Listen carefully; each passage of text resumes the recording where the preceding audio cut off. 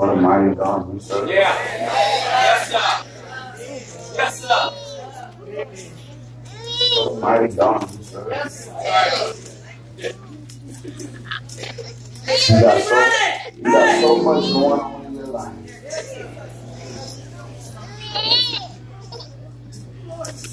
You got so much going on.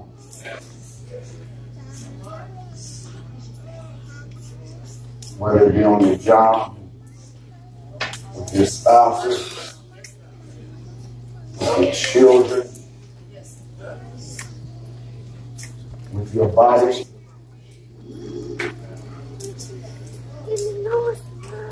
Finance. You got so much going on. And to be honest, you haven't handled it all quite well.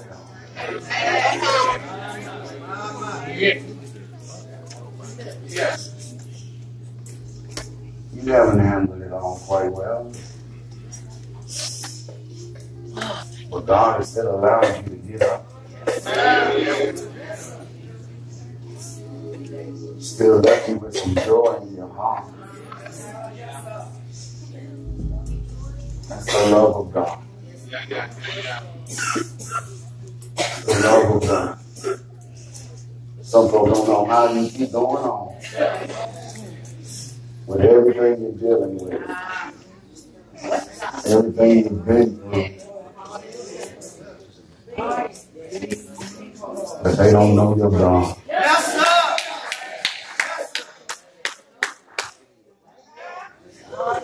sir. They don't know what He's capable of. They don't know the extent of His power and His majesty and His authority. Be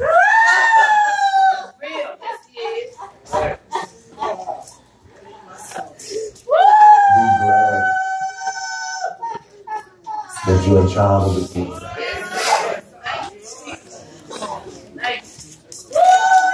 So you do know that because you're His child, you got some authority over Him.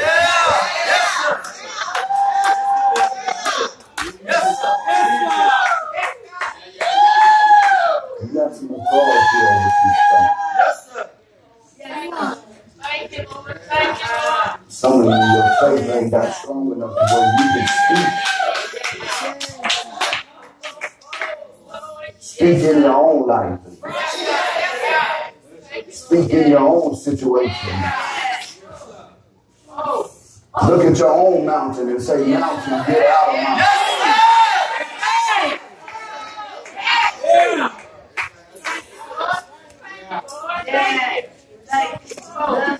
You got authority to tell the Satan he's got to flee.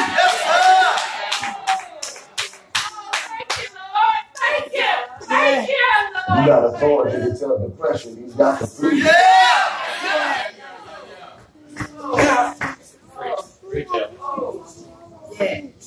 It's a privilege to be a child of the King. You need to start taking advantage of some stuff. Start taking advantage of some stuff. It's like having access to real good stuff. Having access to the platinum version, and you want to settle for basic. Come on now.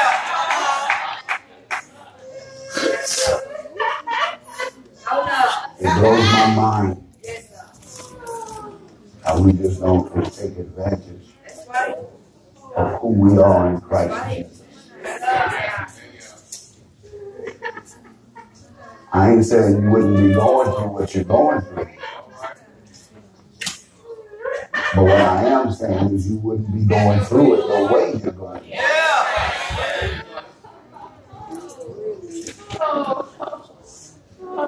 Amen. It's a privilege to be a child of the King. Yes, sir. Yes, sir. I want to jump right in the word this morning. I'm glad to be in the house of the Lord one more time. with me to Genesis chapter 3. I want to look at a couple of different passages of scripture, but I just want to all tie in.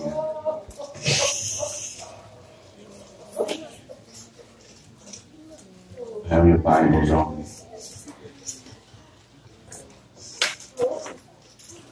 Genesis chapter 3 and verse 1. Genesis chapter 3 and verse 1. Now the serpent was more cunning than any beast of the field which the Lord God had made. I'm reading from the New King James. And he said to the woman, has God indeed said, you shall not eat of every tree of the garden? And the woman said to the serpent, we may eat the fruit of the trees of the garden, but of the fruit of the tree which is in the midst of the garden, God has said, you shall not eat it, nor shall you touch it, lest you die. Then the serpent said to the woman, you will not surely die. For God knows that in the day you eat of it, your eyes will be opened, and you will be like God, knowing good and evil. Jump down to verse 13. And the Lord God said to the woman, what is this you have done? The woman said, the serpent deceived me, and I ate. Turn to 1 Timothy chapter 4 and verse 1. 1 Timothy chapter 4 and verse 1. Pray the Lord, let me teach them. 1 Timothy chapter 4 and verse 1.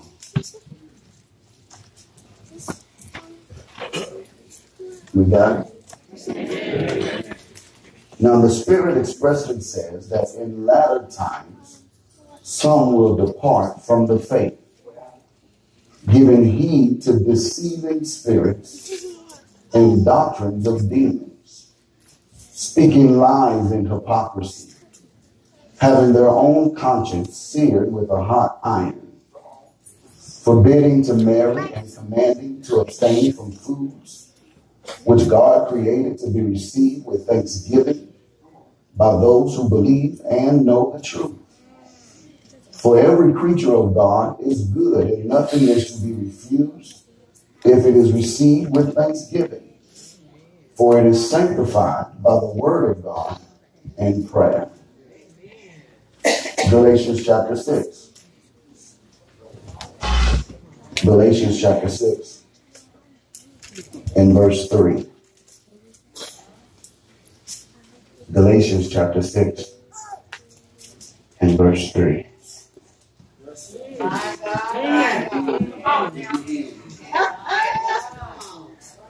Y'all with me?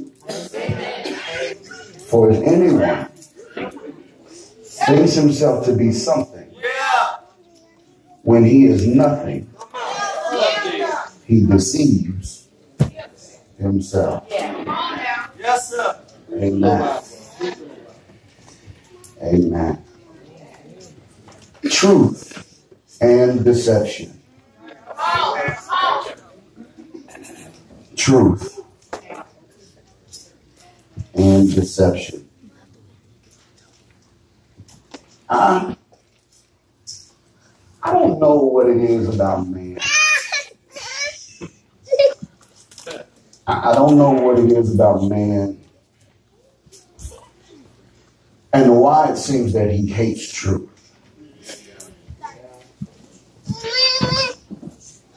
We want folk to tell us the truth, but we really don't like the truth.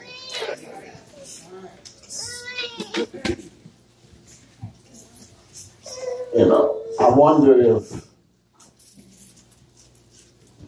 it's his loathing for truth that makes him an easy target for deception. Because he hates truth, because truth doesn't make him feel good about himself. He's an easy, open target to be deceived. I don't know why we are made the way we are. But what I do know is we got an issue with ourselves. Man has a problem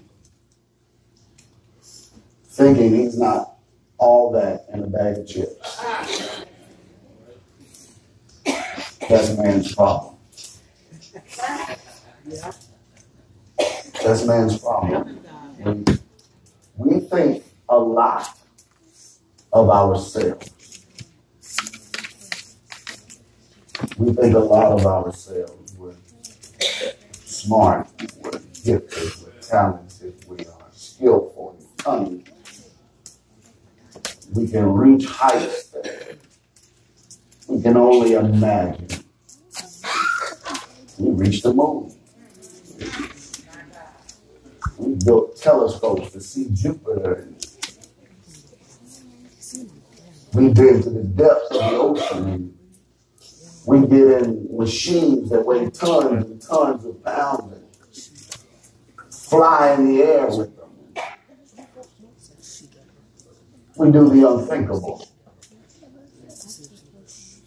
We do the unthinkable. Man thinks very highly of himself. He thinks very highly of himself. And it's evidence of that in the text before us, because Satan actually appeals to man by appealing to his desire to be like God. And it kind of insinuates that man has a God complex. Man has a God complex. We want to, in other words, we put ourselves in realms where only God belongs. Well, we put ourselves in realms where only God belongs. And that's areas of our lives that we think God does not intervene. We believe that God does not, or he does not do things that we don't want him or allow him to do. And we get angry if anybody tells us that we are restrained by God in any way, shape, or form. No, that's not God. Because then he's making me do something, or he's forcing me to do something. And that takes away power from you. Power you're not willing to relinquish. And I get that. I get that. But there are three areas of deception that I want to look at today. I want to look at being deceived by Satan. Deceived by false teaching. And then deception by our own selves. Deceived by Satan, deceived by false prophets, false teachers, false preachers, and deception by ourselves.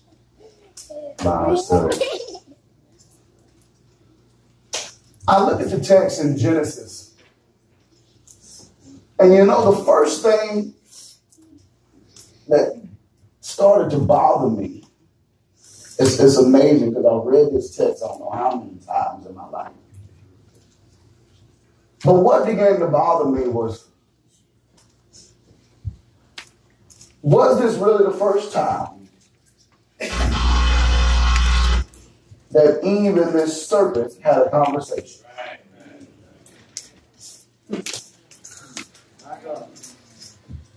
That's what I wonder. Because how was she not startled or disturbed to some degree by a talking snake?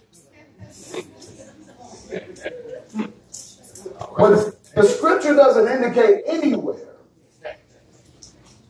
I mean, there's absolutely zero indication in the text that this talking animal disturbed her. It was almost like she was talking to a companion, someone she trusted. Now, I don't want to imply that there was other conversation because the text does not tell us that. However, I am inclined to believe that before it got to this part of the dialogue, there was prior dialogue. I don't think he just rolled up on her. He's like, hey, girl. I don't think it happened like that. I don't believe it happened like that. But what made me question whether or not this was, there was conversation prior to they got to this portion of the dialogue or something was, how did the serpent know that God said, don't eat of the tree? It's only Adam and Eve in the garden. The word was only given to Adam. Adam taught Eve. Adam told Eve, "Son, baby, that tree right there, don't touch it." God said, "Don't eat that tree." But I'm inclined to believe, because she went on to say, God said, "Don't eat it or touch it," that Adam probably told her that. Like, don't even go near it. Don't smell it. Don't touch it. Don't go by it. That way you won't be enticed. But how did the serpent know what God told him? So see, the thing is, the reason why I see that as being important is because somewhere in the dialogue, he was able to give her enough information, either about himself, about what he knew, for her to feel comfortable exchanging with him. Not only comfortable in the exchange, but also confident in what he had to say. He came to her with word. He came to her with word. And look at how he said it. Look at how he said it. He said, "Has God indeed said?" In other words, is it true? Is it true that God said for you not to eat of the trees in the garden? And he said of any tree. He kind of made it broad so he could find his little line to creep in down. He said, is it true God told you not to eat from none of the trees? Like, oh, no, we can eat from these trees. We just can't eat from that one. But he comes to her with word. See, what that does, because unless Adam had been talking to him, or it's obvious that she didn't say nothing to him regarding the tree prior to, where did the serpent get that information from? He had to have been with God. He had to have been either some type of angelic being or something. He had to. Where else did he get it from? We got that word from God. So it's obvious he had to have gotten it from him as well. So because of how he comes, and because he comes carrying word, she's confident in what he has to say. She actually gives him an ear. Baby, it's amazing. It's amazing that just because we got folk who can quote scripture,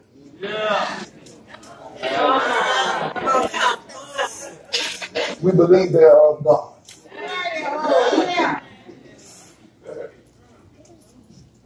We believe they are of God. We believe they're sent from God. But see, the thing was, his intent was to come and destroy the confidence that they had in God's word. See, the thing is you got to be confident that God's word is true.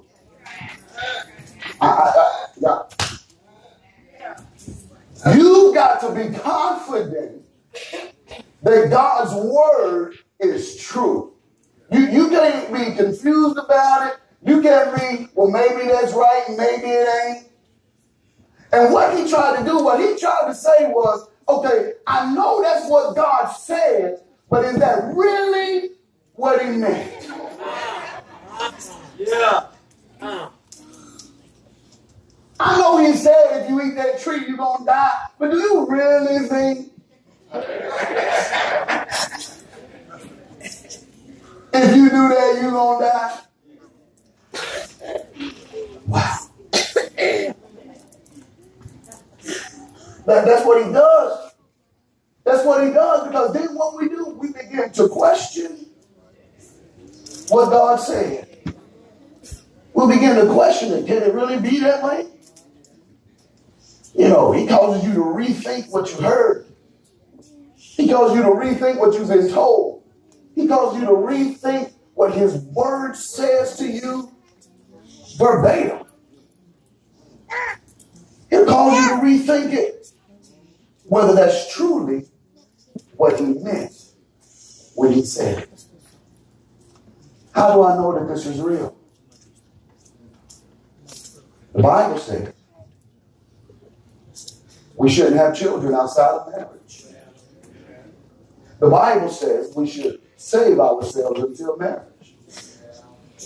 But come on, is that really that bad? Come on, you ain't gonna buy the car without test driving.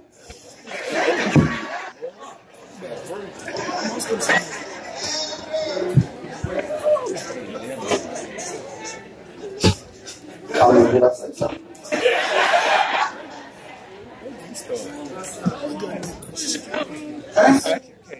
I gotta know I can live with you before I commit to living with you.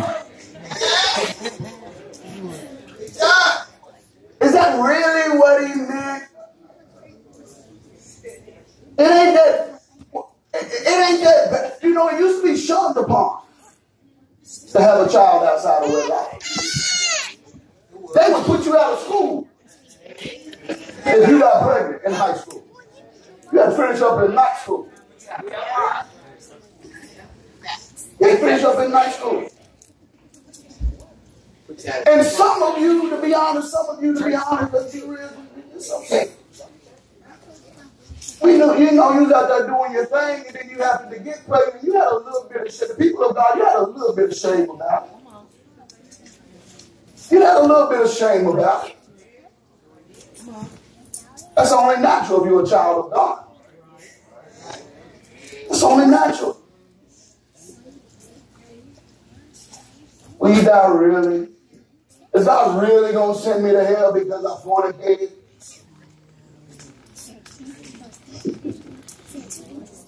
But what did God say? Is homosexuality really going to send me to hell? I know it's what it said, but it said that in the Old Testament. It also said it in the New Testament. But God is love, and I'm free to love everybody, anybody who I want.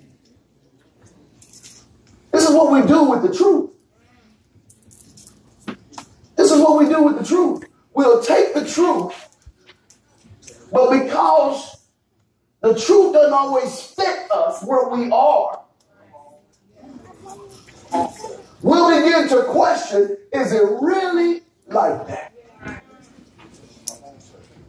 Is what he said really what he meant? That's all the devil did with Eve. That's all he did. Are you sure? Now come on, girl, you ain't gonna really die.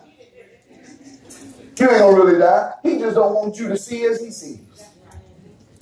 He's trying to deceive you. Come on now, you ain't gonna really be, that ain't really no big thing if you do that. But What difference does that make? You ain't gonna die. They ain't gonna put you out of church. They ain't gonna put you out of the choir.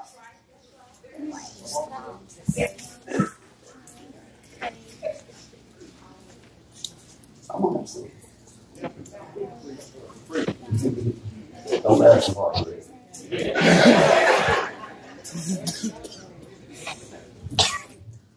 That's all Satan was talking about.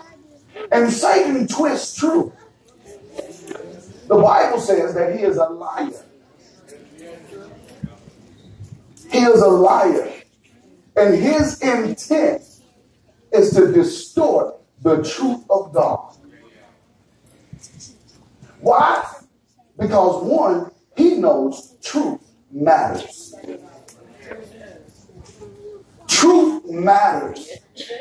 Truth will set you free.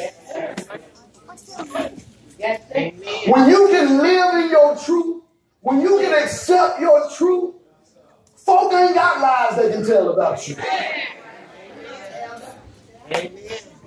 And when they try, it don't bother you.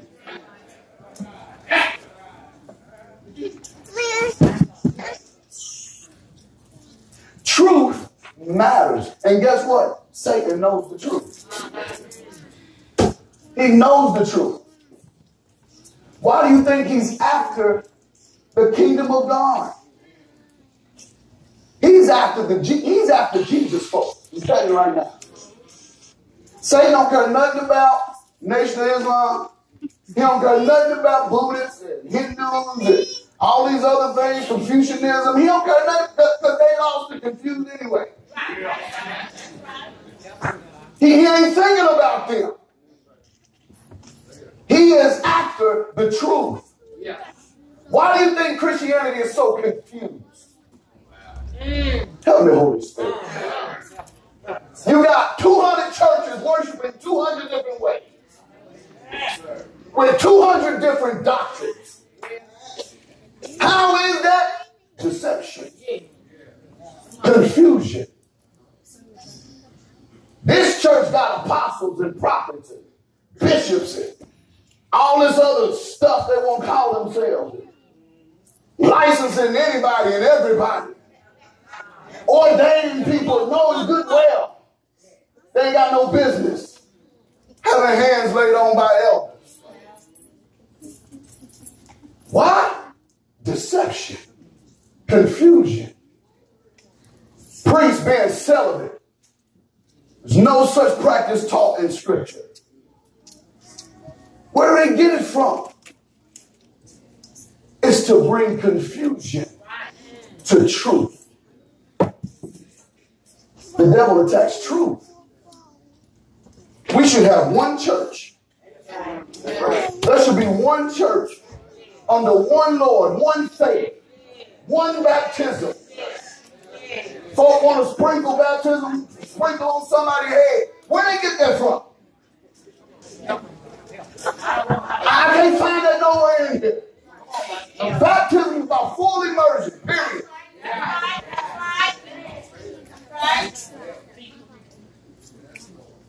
Then you got folk talking about it. Well, if you was baptized in the name of Jesus, you ain't baptized. You got to be baptized in the name of the Father, Son, and Holy Ghost. That's Jesus.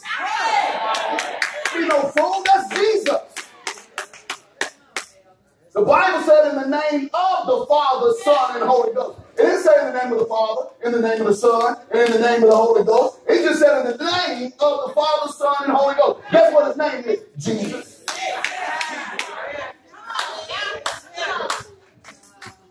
You can't go against baptizing in Jesus. Paul baptized in the name of Jesus. Peter baptized in the name of Jesus. How can the Baptist church say that ain't acceptable? Foolishness. Deception. Preach good here, Holy Spirit.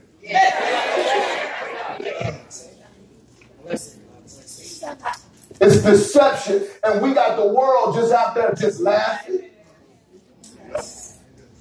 Calling us hypocrites. We look like fools on TV. That just makes me sick. These television things. Folk flock to nothing. See these people falling all on the ground like they possessed. Gets on my nerve. Preacher going up talking about you're healed and they fall all back. Something this here. Satan is after the truth. He's after the truth. And guess what? He's using God's name against him. That's exactly what Satan did in the garden.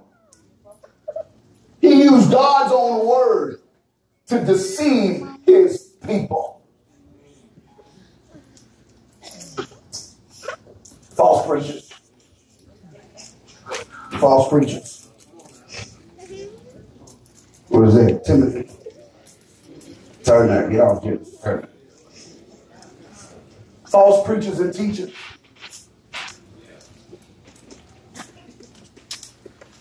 And what Paul was doing here is he was trying to, he had said this in other texts. In the book of Acts, he has spoken about it. That how these false preachers are going to come. And these false prophets are going to come and they're going to infiltrate the church. And they're going to infiltrate the presbytery. And tell folk they've been sent by Christ. And he's telling them that there will be some folk who are going to fall prey to this false teaching. Who are of the family of God. They're going to fall to it. Why?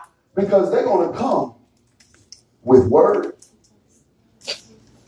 Enticing words at that.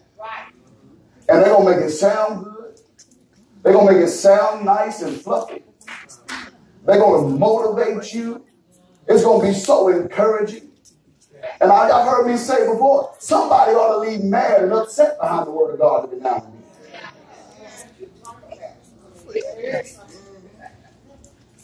Because it ought to cut you sometimes.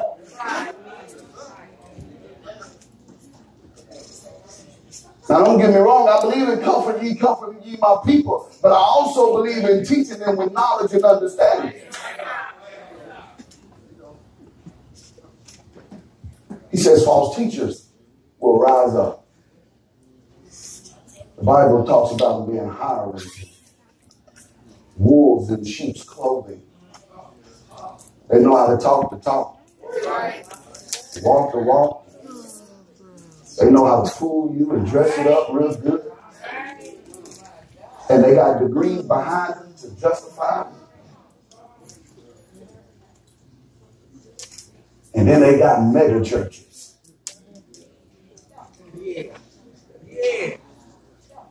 Why do folks seem to flock to lies and flee from truth?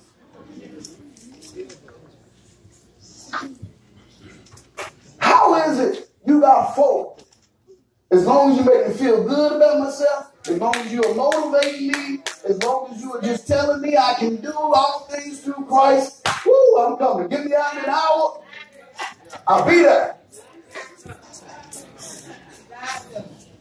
But if you're going to go, if I got to come in there and you're going to tell me that I ain't what I thought I was, you're going to tell me I'm nothing, you're going to tell me that what I deserve is a burning hell, and then on top of that, you're going to keep me for 2 hours, I ain't coming.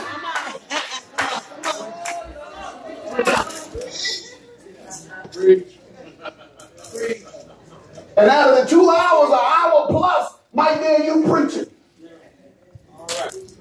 I ain't coming for that. We flock to mess and we flee from truth. But Paul also said that. He said a time will come when they will not endure sound doctrine. Having itching ears, they will do what? Turn to fables. So what you got is you got preachers rising up all over the place that do nothing but preach what people want to hear. Instead of preaching what they need to hear. Preach, sir. And they think they helping folk. They ain't helping these people. Because when life happens to them, they respond to it the exact same way as the heathen.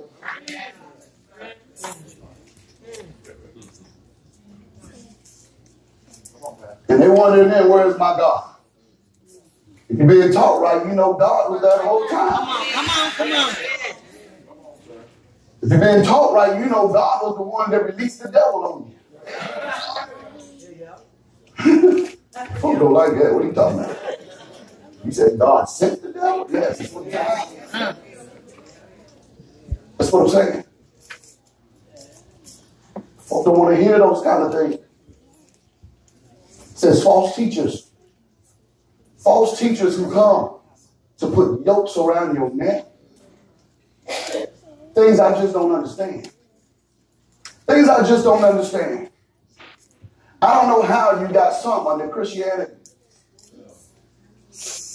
that believe that you have to adhere to certain practices for salvation. The devil is a lie. The devil is a lie. Salvation ain't got nothing to do with how often you come to church. It ain't got nothing to do with how often you pray. It ain't got nothing to do with what you eat. It ain't got nothing to do with where you live. It ain't got nothing to do with how good you are, or how bad you are, how right you are, how wrong you are. Salvation has nothing to do with any of that. But that ain't what we tell people. We tell people you got to live this way, do this, do that. Don't eat this. Wear that on your head. Pray this many times a day. Don't you wear that in church. This is what we tell people. And is that not what we just read in Scripture? He called it doctrines of demons. He called it doctrines of demons. And it ain't necessarily that he's coming to you telling you about demons or to worship demons, but it's doctrines that are twisting and perverting the truth of Christ. They're perverting the truth. They're twisting it. And you wonder why they twist it? The only thing that I can think of is they want to be able that there's something that you are not. They want to be able to tell you, I'm going to glory because I did X, Y, and Z. And you're not going because you didn't do what I did.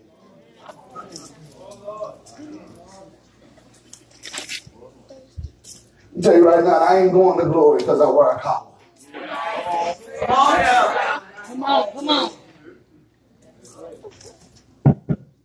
I'm going to glory because of Christ. Yes. Thank you. Thank you. Point blank. I'm going to glory because of Christ. He said they will deceive you. They'll put yokes around your neck, forbidding to marry. He's talking about right there. Catholicism. Why are you forbidding these preachers to marry? Craziest thing.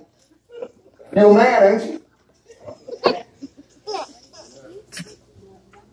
Unless you got the gift of celibacy, you will never fulfill such a thing. You'll never fulfill such a thing. We are physical creatures. We are physical creatures. Abstainment from foods. Sure, the law of God did talk about what we should eat, what we should not eat. What is clean, what is unclean.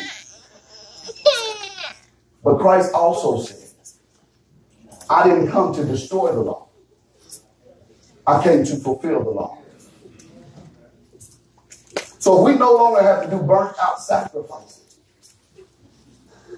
why do we still have to wear fringes?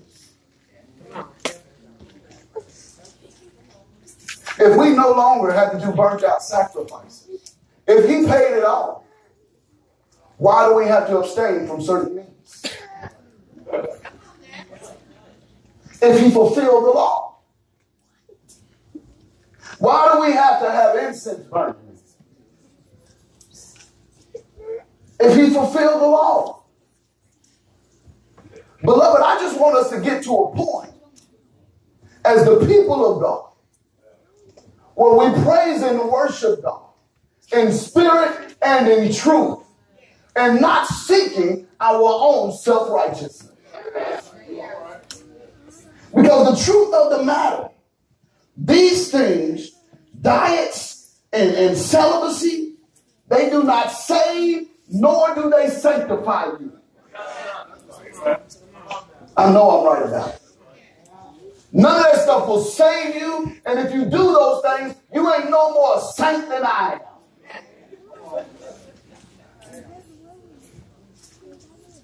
You're no more a saint than I am. And the thing is, if you have been convicted to adhere to a certain diet or to do certain things, that's fine and well.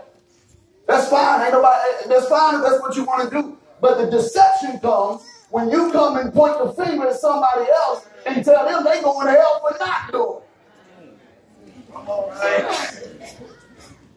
it. Let every man consult with his own conscience. If that's what you want to do, that's fine. Ain't nobody saying that about you. But don't put the yoke around my neck. And look at me like I'm something different because I like a pork chop. Come on. Or because I don't pray with fringes on, or my head covered, or praying to the east, or all that other stuff you want to try and say. Don't bring that here talking about you something more than me. Because now you're deceiving me. Now that's a sin on your part. None of that's going to save you. None of that sanctifies you. Sanctified by his Spirit. What is not pleasing in my life, the Holy Spirit will remove out of my life. What God is not pleased with in how I live my life, he will reveal to me. And pray he gives me strength to change some stuff in my life. I ain't got to live a certain way because that's what you said. I ain't got to do things a certain way because that's what you said. May the word of God be a lamp unto my feet and a light unto my pathway. May the Spirit of God lead me and guide me into all truth. Yes, Lord.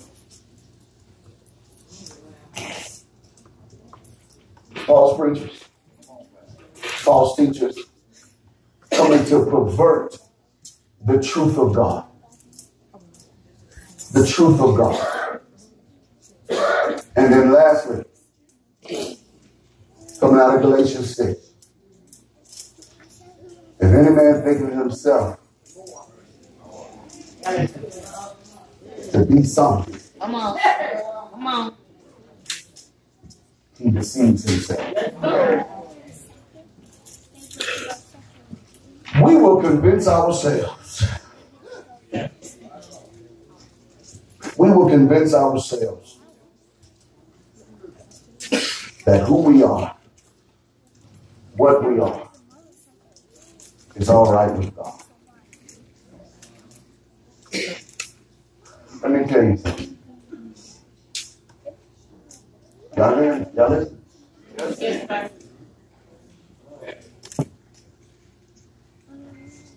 If you ain't got Christ, there's no part of your life that is right with God.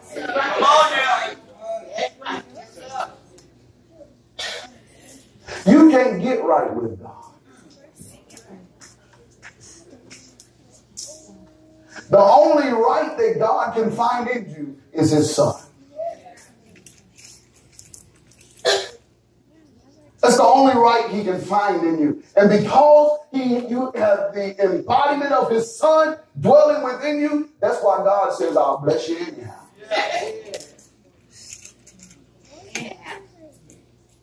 Because you cannot deserve or earn God's favor. We want to say, oh, God is such a good God. God is such a loving God. God is such a giving God. No. God loves his Son. God loves his Son. And God is in covenant with his son. And because of that covenant, grace rains down upon us. And we benefit from the covenant of Christ, which is the covenant of grace. And those who are saved, those who are being kept by the blood of Christ, he's raining on us. And the heathen get the benefit because we still among the tares.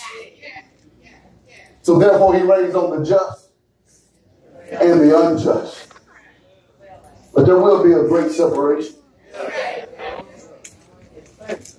where the wheat will be separated from those tares, and the tares will be thrown into the fire. But we will deceive ourselves because we think so much of ourselves. We think we know it all. We think we can get it right. And I told my Bible study class, we want God to be Lord over everything that's around us, over our enemies, over this land. But you just can't be Lord over me. You just can't be Lord over me. I'm going to let you in the areas and the realms of my world that I want you to be in, where I invite you in, where I call on you and ask you to come in. All right, Lord, I need you to come in here and work something right here. But until I ask you, don't come in. Yeah, you got it going on. I want you to be Lord over everything else, but you're not Lord over me. I still want to go where I want to go, do what I want to do, when I want to do it, how I want to do it, and with who I want to do it to, God. But I love you. You still my Jesus.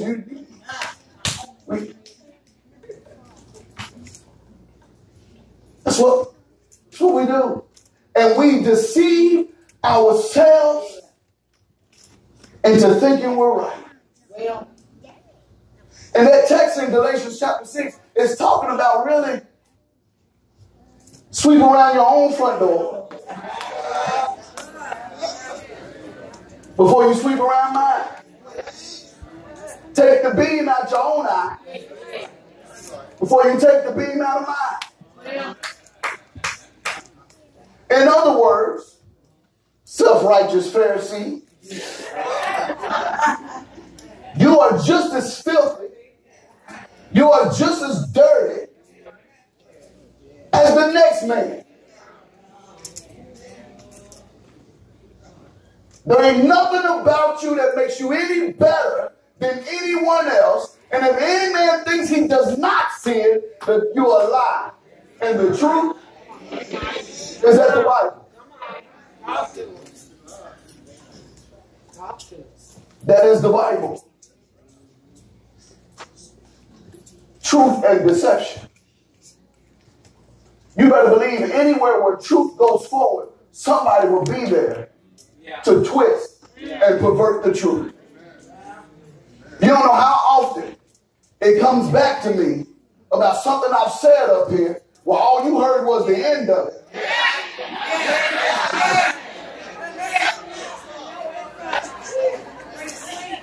And don't know the context, don't know what scripture I took it out of. All you know is the pastor said we can drink it.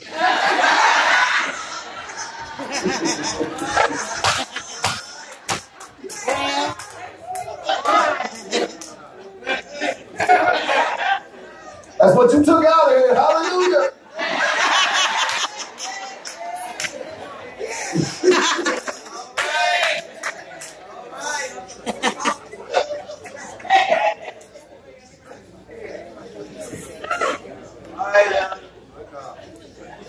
We deceive ourselves of the truth.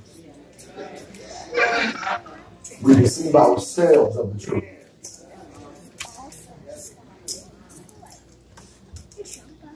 Baby, you need to know the truth. The world needs to know the truth. I promise you, your living, your journey will be better. It'll be more prosperous. I ain't saying you won't go through trouble, but how you handle your trouble.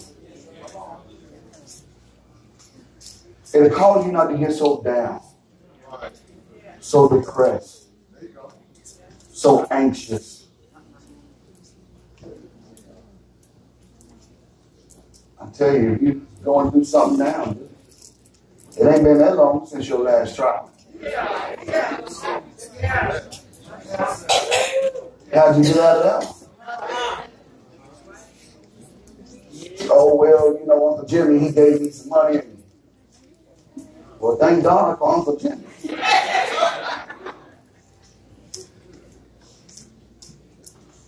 The truth will set you free.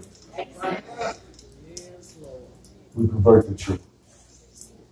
Quit telling folks what they got to be to walk this life. Just tell them about Jesus. Just tell people about Jesus. If we knew more about who Jesus is, who God is in himself, what he says about himself, what he truly requires of us as his children, if we had a better understanding of that, we wouldn't have so much confusion. We wouldn't have it. But you just take what some preacher get up and tell you. You just take what Big Mama told you. You just take what you've seen on TV, what the world keeps telling you about who Jesus is. Because Lord knows you ain't read no Bible.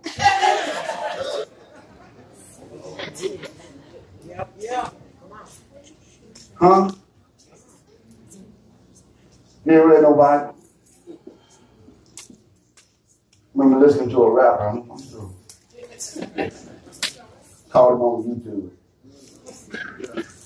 And he was talking about what all, and he grew up in the church, and he just got to a point when he was about 16.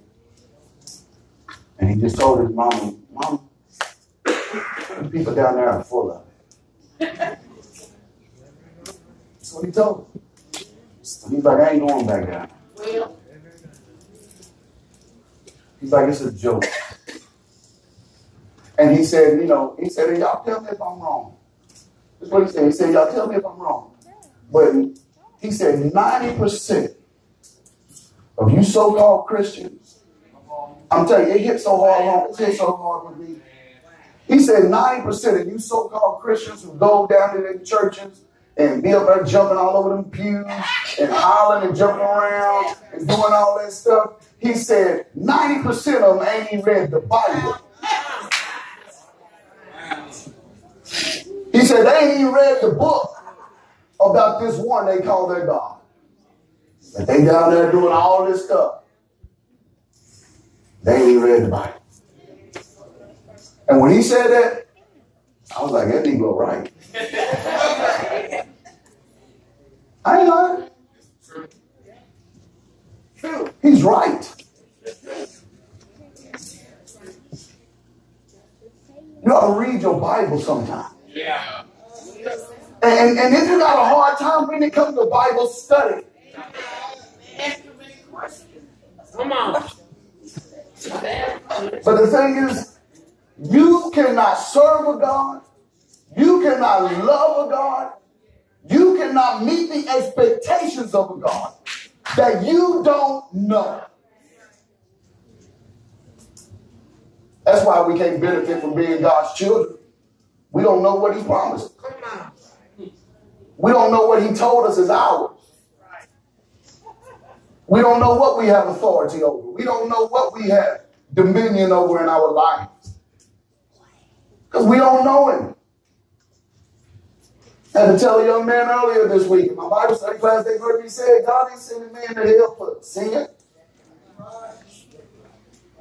I know it's what you've been told, but that ain't why he's sending folk to hell. Just those that are going, he's justified by it. He sent a man to hell for unbelief. That's it. That's it. You need some Bible? What's the only unforgivable sin? Blasphemy of the Holy Spirit. You read that, ain't you? Unbelief. That's what that is. Blasphemy of the Holy Spirit is unbelief. That's why God is sending man to hell. Get over this stuff. The truth will set you free. You don't know how liberating it is to know that the handwriting of ordinance against me has been nailed to the cross. I don't care how bad you are. I don't care what you've done. I don't care what places you've been in. If you're a child of the King, it's all been nailed to the cross. It's all been nailed to the cross. The debt has been paid for all of it. And you can't be tried a second time. You can't be tried again. Your sins are covered. Your sins are forgiven. Your sins have been thrown into the sea of forgetfulness. And at this very moment, Jesus is sitting at the right hand of the Father, interceding on your behalf right now. Every time somebody comes to God and try to accuse you, the advocate stands up. He says, oh, my blood is still on it. Every time Satan comes to accuse you, yep, he did it, but my blood is still on it.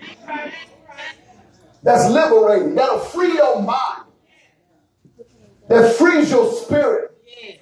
Yes. So you can worship and serve God in complete liberty. Without restraint. Without strongholds. People of God, it's time for us to start being the people of God.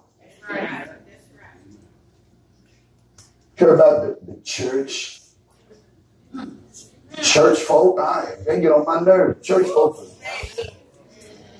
The reason why I struggle saying, the church do this, the church do that, is because everybody, when they look at the church, they just looking at the building and all the folk that go there. Yeah. Come on, Elder. So I got to be careful about saying the church all the time and just say the people of God. Because everybody that shows up on Sunday morning ain't God's people.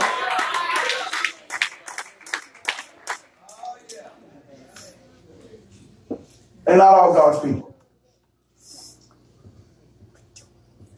Come on, brother.